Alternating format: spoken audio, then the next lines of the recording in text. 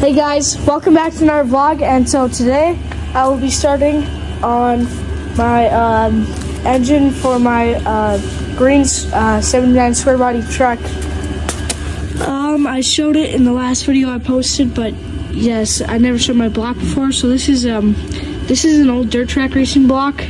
It's so it was a 350, but then it got bored to a 400 with 40 thousandths over. So right now these threads here, they're kind of dirty and all full of junk. So I'm gonna have to clean this up with like a tap over there.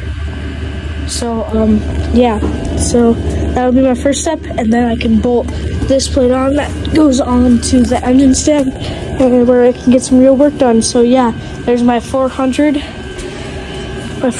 small block Chevy. Okay guys, so now I tapped out all these bell housing bolts, including like these ones. So now that's on the stand, I'm gonna clean the bores and clean the cylinders and just take measurements and see if this block is all right to use, because sometimes they aren't, sometimes it's all wonky. So yeah.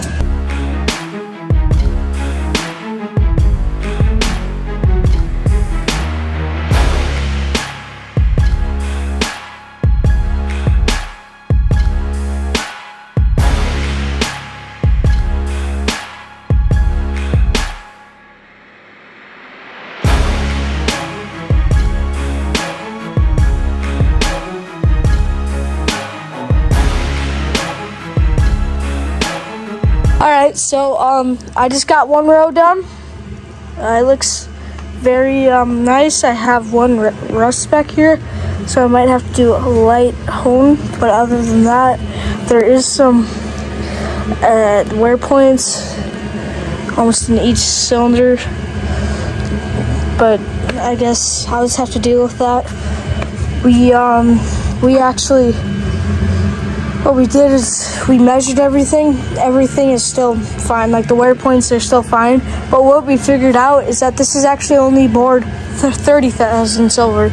So yeah, that is a lot better than 40 because we have a lot more cylinder wall thickness.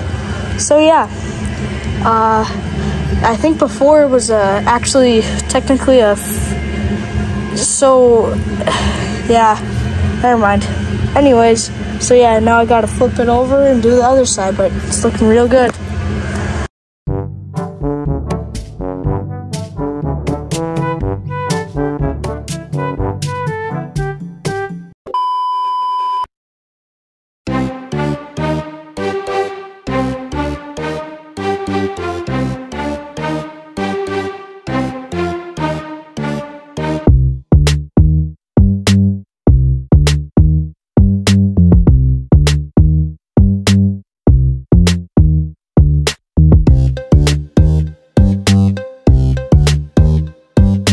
Alright guys, so I just got done on this side. So I did both sides of the V cleaned.